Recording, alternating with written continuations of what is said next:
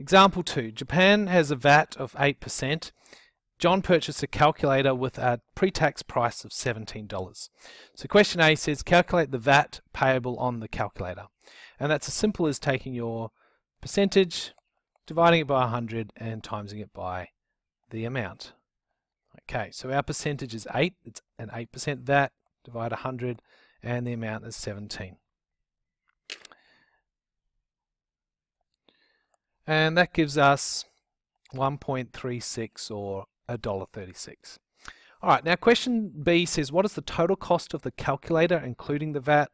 So what we've got to do is add the price of the calculator to the tax or the VAT, and that will give us $18.36.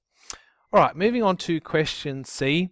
John also purchases a textbook for $69, and this includes the VAT, and it wants you to calculate the pre-tax price of the textbook. So once again, this is one of those questions where you use 4 boxes. So here's our 4 boxes now. So we've got the $69, let's put that here.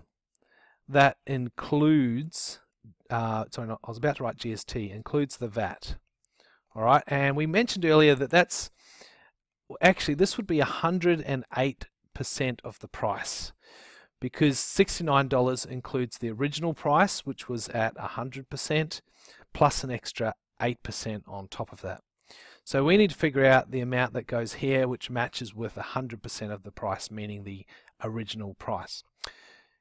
Now I'm going to do this one a little differently this time. Last time I had arrows coming down. I just want to show you that it can work with arrows going to the left. Either way it will work. So how do I get from 108 to 100?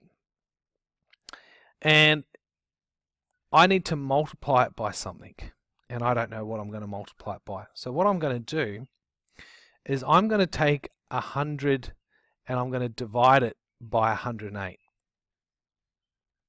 And that should give me the number I want. What do I get? Which gives me not a particularly nice decimal, but 0.925. I'm going to keep as many numbers as I can. 925. Oh, it's a repeater. So let's scribble that out. 0.925 repeater. Okay. So if I times by 0.925 repeater, that line meaning it repeats, it should take me from 108 to 100. I'm just going to check that now. Yep, it does that.